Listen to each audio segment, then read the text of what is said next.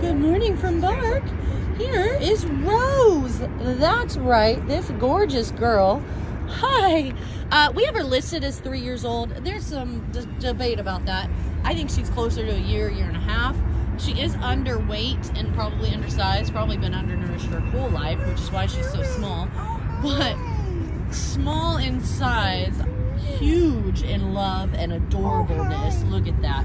She has loved everybody. She came running right out and said hi to everyone. She worked really well on a leash. She did do that. She has been taking treats great. She's been friendly with everyone.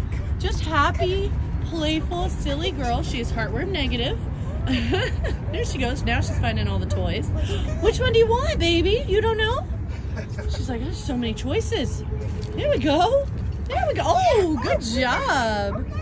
Good job, Mama. She's cute, guys. She is, I believe, like 37 pounds. She does need to put on some weight. You can tell, you can see her ribs. So I'd say she needs to be more like a 40 to 45 pound dog. But she is tons of fun. Come check her out at Bark. We are having a Halloween event today, adoption deals, and you could get her an adorable Halloween costume for free when you adopt her.